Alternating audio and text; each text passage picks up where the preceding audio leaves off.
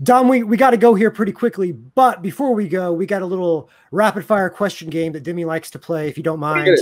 Yeah, that's right. All right, let's do it.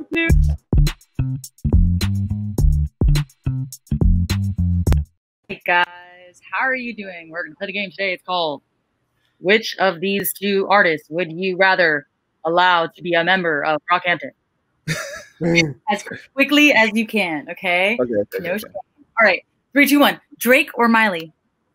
Drake. Taylor Swift or Selena Gomez? Taylor. Oh, Billie Eilish or Meg the Stallion? That's hard. Meg. There you go. Eminem. Billy is an artist. I can't put Billy anywhere. I'm sorry, but that would be so fire if anything happened. Yeah. Anyways, Post Malone. Britney Spears or Christina Aguilera? Oh my God. Okay, that's not fair. Or. Huh? I'm picking or on this one. Or. refuses to answer. Ocean they're both icons. I can't do that. What's that both? Frank or Tyler? I'm gonna pick or here too. Hacking the game, Jordan.